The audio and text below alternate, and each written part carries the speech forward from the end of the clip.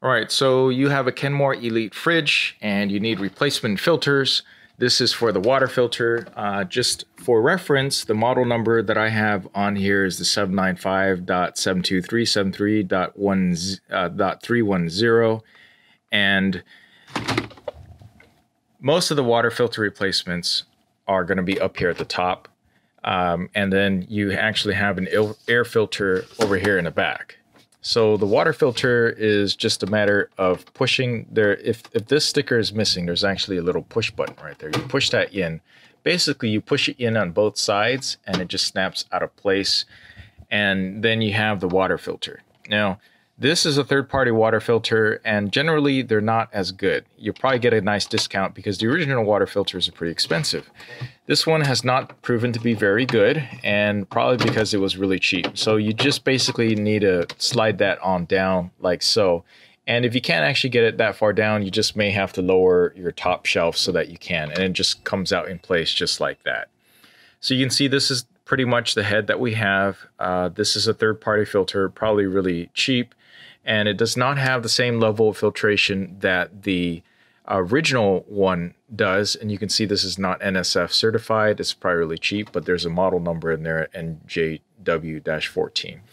Now, if you want the best tasting quality, you're going to have to pay quite a bit more for these water filters. This one does not taste that great. It probably has some filtration, but it's really not that great. So I wouldn't recommend it. I would recommend checking out my link down below. I am, of course, switching a lot of these water filters, and I'll rank them on, of course, by price and also by the quality of the filtration. So the best one that I found so far is going to be the Amazon Basics version. At the advanced or the most expensive level, they run about $25 a piece, and they also run for about 300 gallons. It has levels of filtration that meet and exceed what the original has. And just so you know, these Kemore Elite refrigerators are actually OEM'd by LG.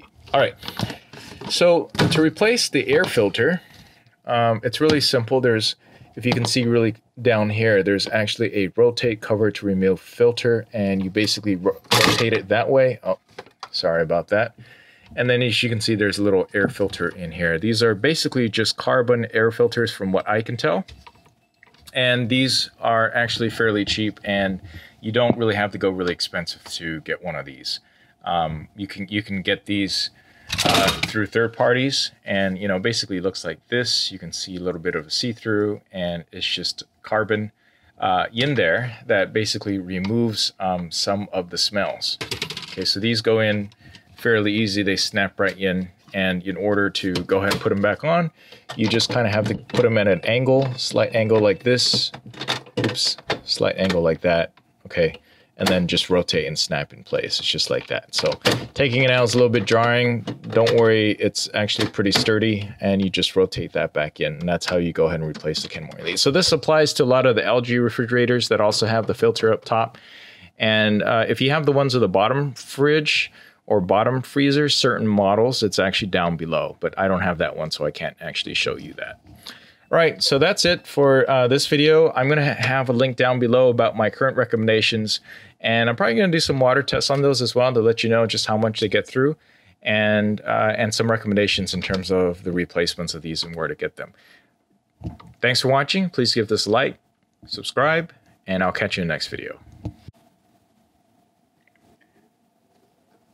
Every couple of months, you should be changing your water filter depending on how much you use, up to 300 gallons. It really depends on how dirty your water is and how much filtration is required.